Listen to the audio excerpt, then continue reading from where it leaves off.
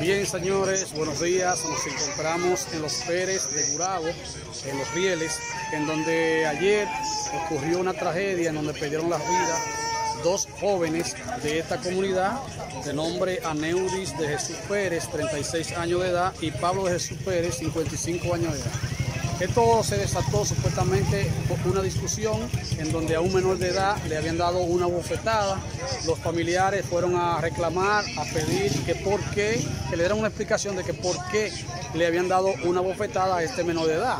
Ahí se armaron una discusión y esto desató un tremendo lío, un tremendo pleito, en donde resultaron muertos dos personas y dos heridos. Nosotros estamos buscando más información con relación a este hecho muy lamentable en los Rieles de Gurabo.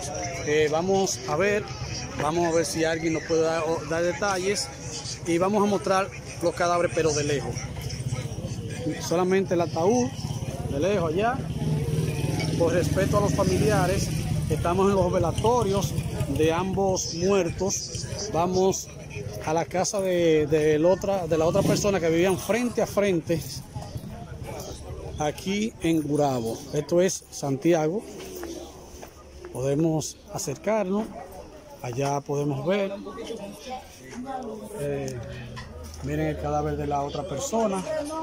No le voy a mostrar los rostros por respeto tanto a los familiares como a ustedes, pero en el programa José Gutiérrez a la 1 usted va a tener más detalles con relación a esta tragedia que ocurrió en Gurabo. Seguimos